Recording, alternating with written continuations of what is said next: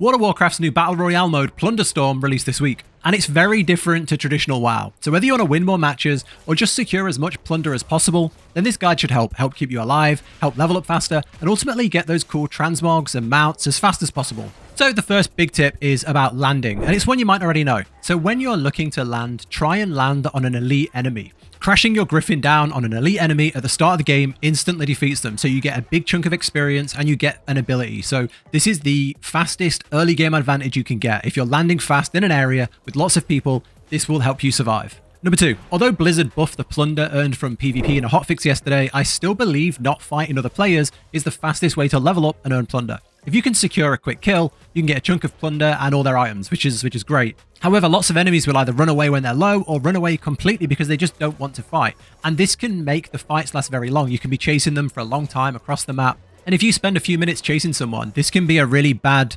impact for your game, because not only do you miss out on all the experience you would have got just PvEing and fighting mobs, but you will be a lower level than everyone who's just been grinding mobs. So yeah, be careful on that. And if someone starts running and the fight seems like it's going to take a long time, it might be best to just let them go. Okay, on to number 3, look for the special chests. And these are the big glowing green, purple, and blue chests. These give higher level spells. So if you find a purple chest, you will get a super overpowered spell. And you can loot this at the very start of the game. They don't just spawn in later on. They're there from the start. I've been defeated like 1 minute into a game before by a player with a purple spell. It is a massive advantage. It is a huge damage in the early game. And if you land near a chest, I just beeline straight to it and open it and get that power up early. Next up is focus on leveling as a priority. Leveling up gives you an increase to health and an increase to damage. So your main goal should always be leveling up. This isn't like other battle royales like Fortnite where you can really benefit from just sitting in a bush or like just sitting camping on a hill. This is really based on how much you level. So I'd suggest finding an AoE ability early like the Star or the Firewall or the big Mana Orb, because you can round up big groups of enemies, AoE them down and get tons of plunder early, and you'll level really fast. Because just like in WoW, being a higher level gives you a massive advantage in PvP.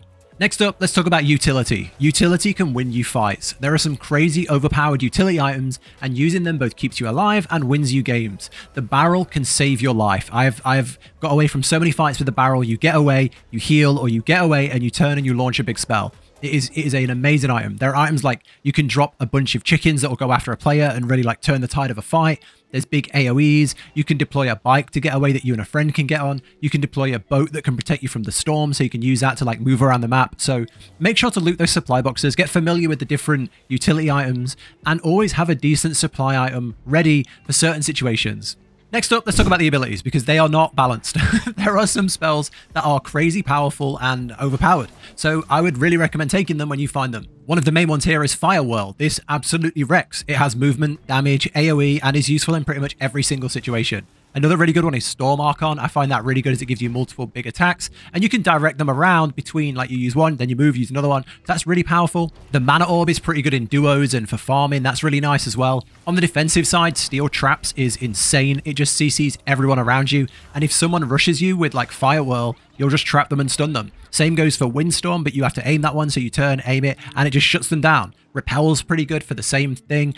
If you're looking for defensives, those 3 will make you pretty defensive. They're obviously, you know, play what you enjoy, make the builds you enjoy. But in my experience, those abilities are really strong. And just be mindful that there is a meta and there is, you know, overpowered abilities.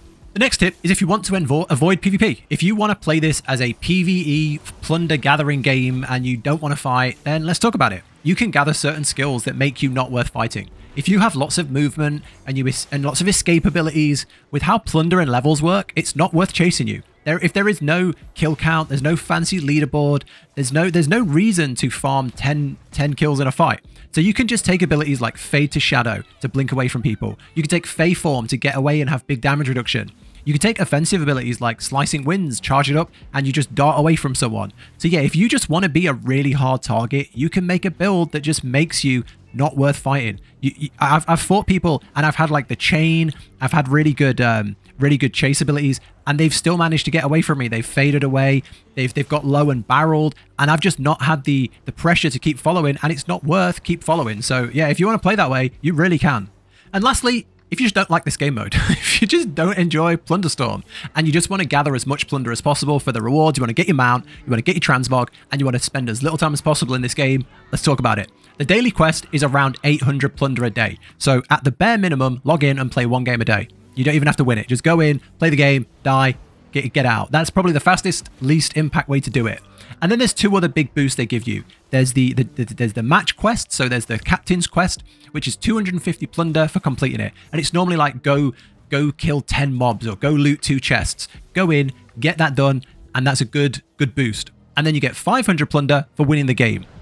Therefore, the fastest way is probably just to load in, grab a bunch of chests, grab as much plunder, defeat a bunch of mobs, complete your captain's quest, and die to a mob, and get out of there. Load back in and get your captain's quest done again. Because winning just isn't the most optimal way to earn plunder. I enjoy the game. I enjoy the PvP. I enjoy earning the plunder and like seeing how much I can get in a match. So for me, I find it quite fun, but it's not great knowing that you're not playing optimally. Someone who just goes in, does the quest, dies, reloads, is going to get a lot more plunder than you. And that's just how it is. So if you want to play that way, that's the best way to do it. They've already hotfixed this once, literally a day after the release of you get more now per win of a PvP fight, and you get more for winning the game. So I wouldn't be surprised if there's another hotfix in the future, giving more of a bonus to keep the matches going longer. But for now, that's the best way to do it.